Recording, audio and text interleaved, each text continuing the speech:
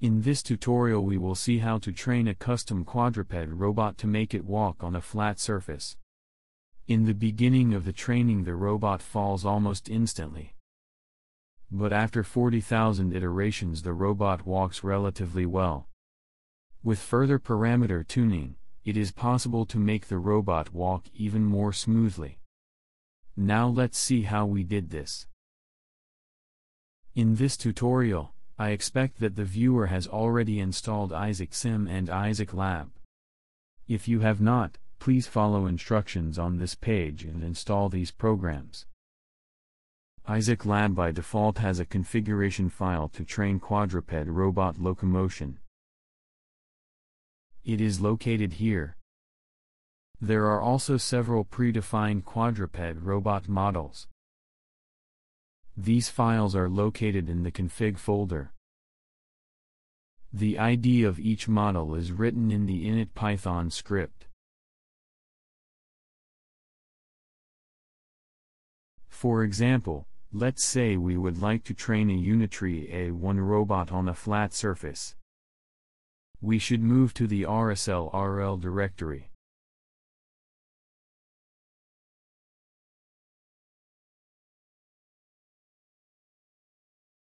Execute the train Python script. Specify task name and number of environments.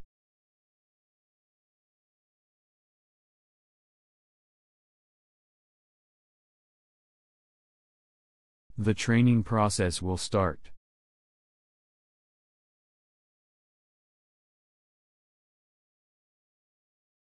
So, to train our own quadruped robot we just have to create a folder that will have the same files, but with configuration of our robot.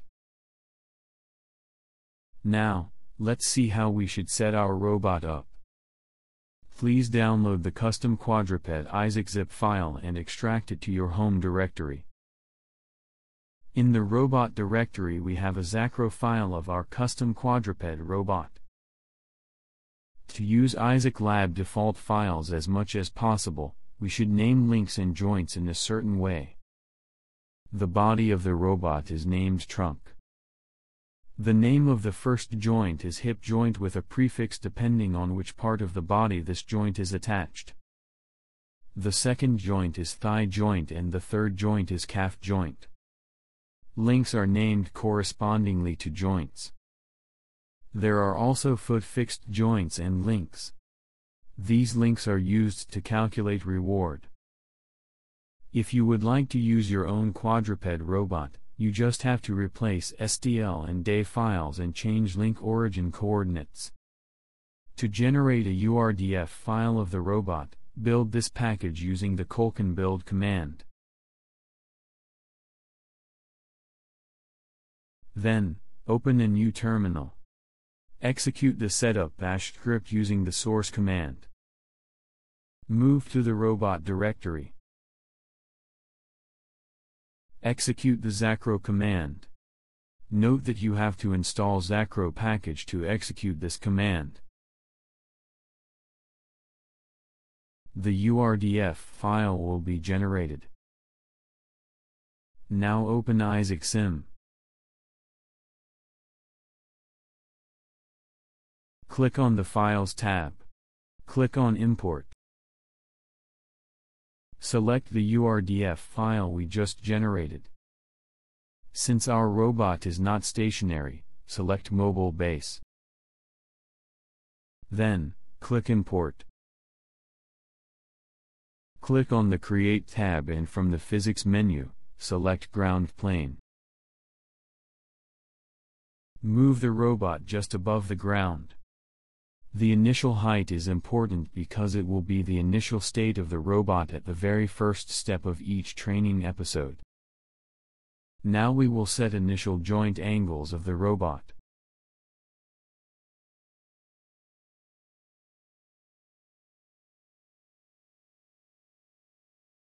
We will set -50 degrees for thigh joints and 100 degrees for calf joints.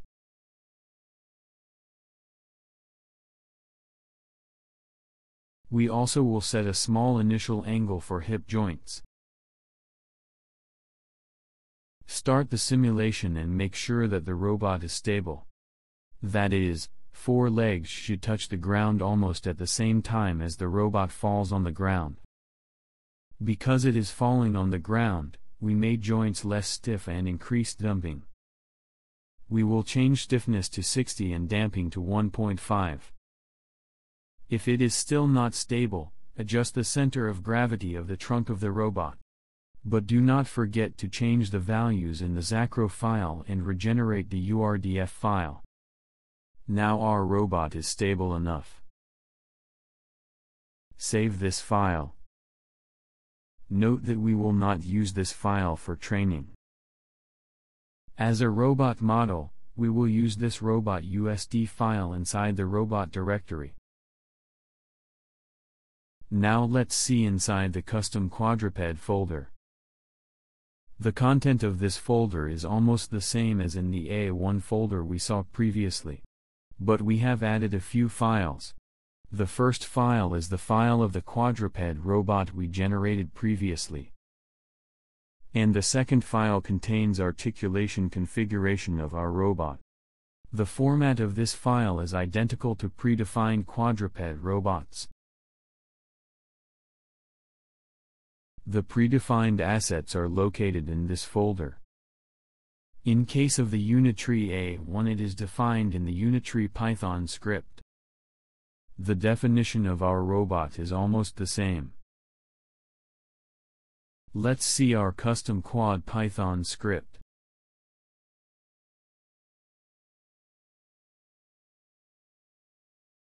In this part, we set initial angles of the joints. We should use values that we find out using IsaacSim. In these lines, joints configuration is done. As we saw previously, joint configuration also plays an important role in robot stability.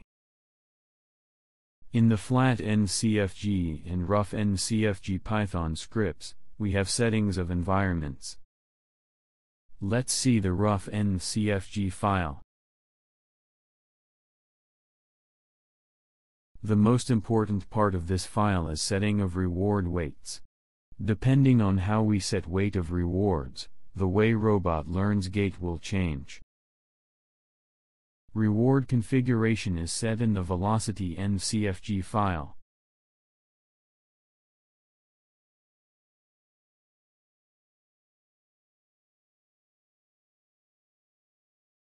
Most of the rewards are predefined rewards of IsaacLab.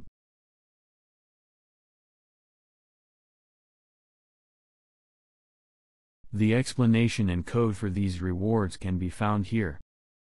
But there is also reward specific for locomotion. It is defined in this reward Python script. These rewards encourage the robot to lift its feet off the ground.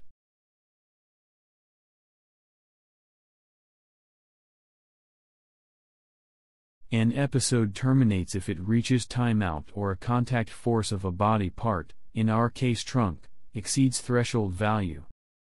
In other words, when the robot falls and the trunk contacts the floor.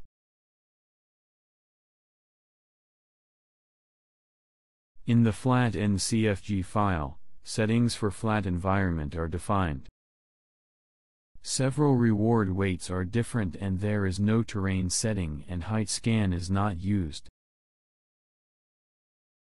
In the agents directory, we have settings for learning process. As a framework, we will use RSL-RL. RSL-RL is a fast and simple implementation of reinforcement learning algorithms, designed to run fully on GPU. Open the skrl flatpo.cfg file. Under the Models key, settings for actor network and critic network are defined. For both actor network and critic network as input, robot states are used. Robot states are defined in the velocity NCFG Python script in the policy CFG class. Note that in case of a flat environment, height scan is not used.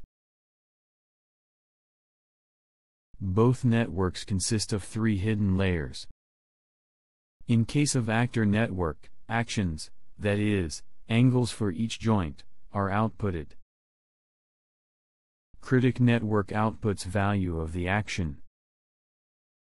Note that for actor network, we are using stochastic policy, while for critic network we are using deterministic policy.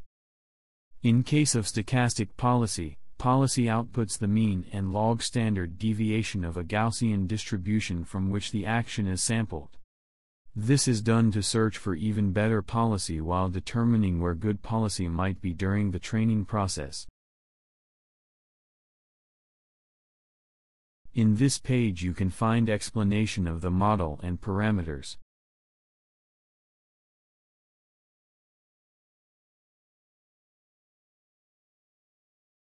In this part, definition of PPO algorithm is done. Basically, we don't have to change these parameters because they are already tuned to work well with most of the problems. Now let's do the training. Move the custom quadruped file into the config directory. To run training, activate the virtual environment. Move to this directory and execute the train Python script. For the task, specify our environment.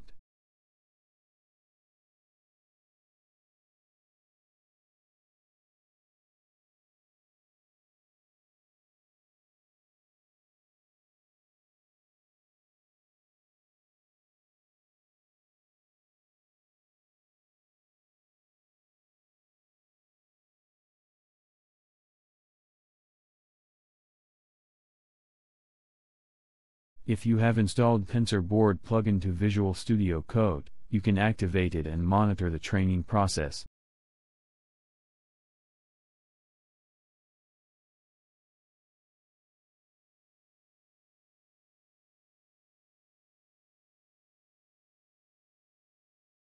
If the training is successful, the curve of each parameter will look like this. But still, this is not the best result. With further parameter tuning, the robot may walk even better. To execute our environment with a trained policy, execute the play Python script.